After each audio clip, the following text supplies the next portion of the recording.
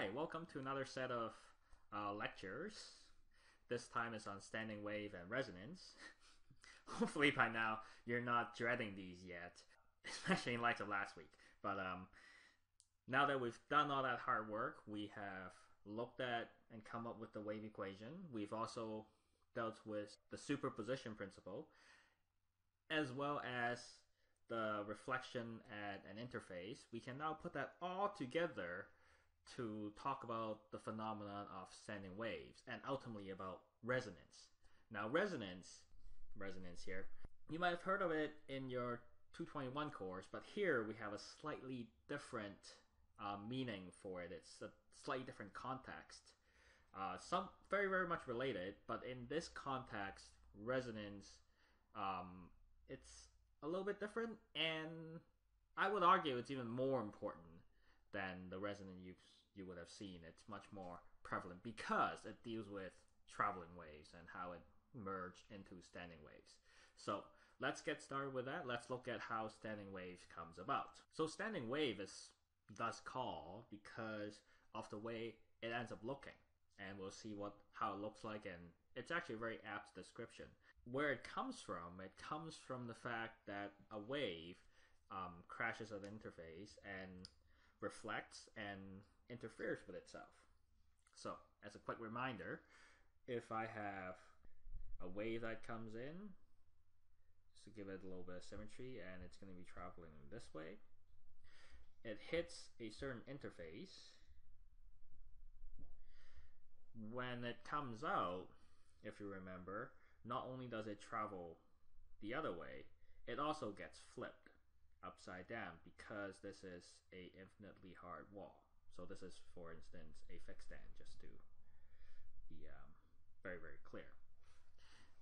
Now, for a pulse like that, you have one pulse coming in, another pulse coming out, and they only overlap in the very short instance where the pulse is passing through the interface, so to speak. But then most of the time you have a good-looking pulse coming in, good-looking pulse coming out.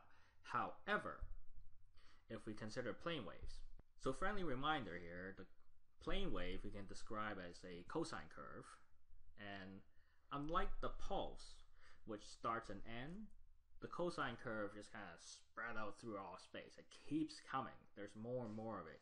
It goes on forever. So what happens is when the wave hits the interface, so it travels in that way, there's a part of it that would go through the interface, and then that's going to ultimately give us the reflection,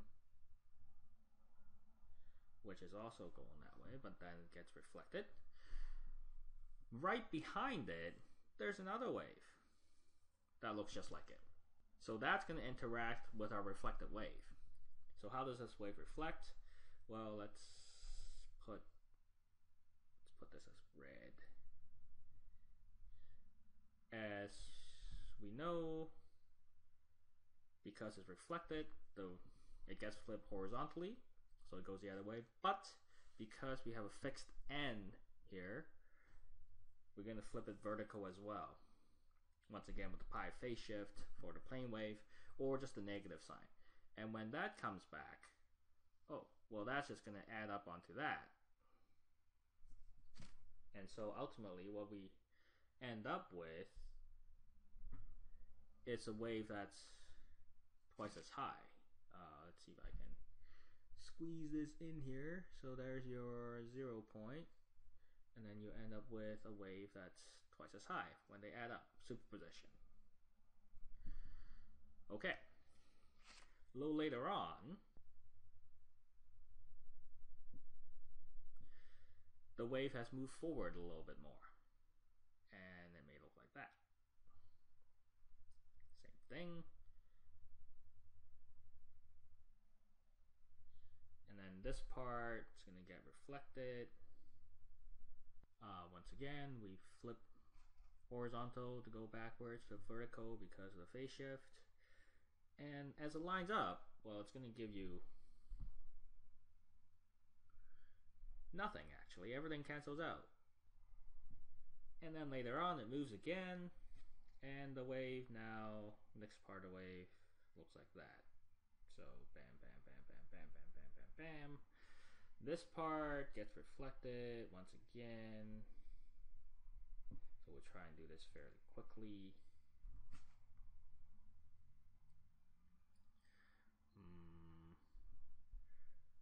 Flip horizontal, flip vertical, and like that. Not super scale drawing, but you can see how as it comes back, it's going to add up the other way. It's going to give you something that looks like this.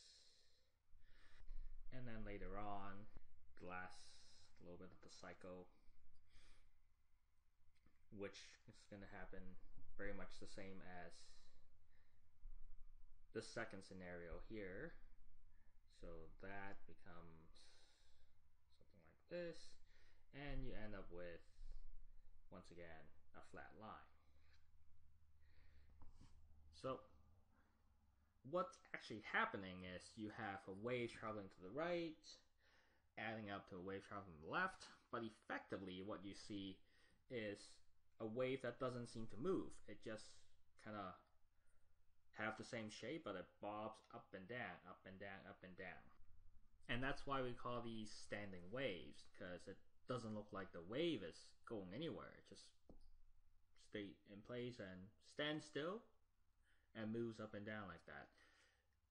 There's a little bit of vocabulary. You see there's these points where these red dots are. The string doesn't seem to move. We call those nodes. These stationary points where the wave doesn't seem to be doing anything to the string, those are called nodes. And then in between the nodes, we have the places where it moves the most, and we call those the antinodes. And so this is the basic look of the standing wave, and we can now look at how that comes about using our equations. And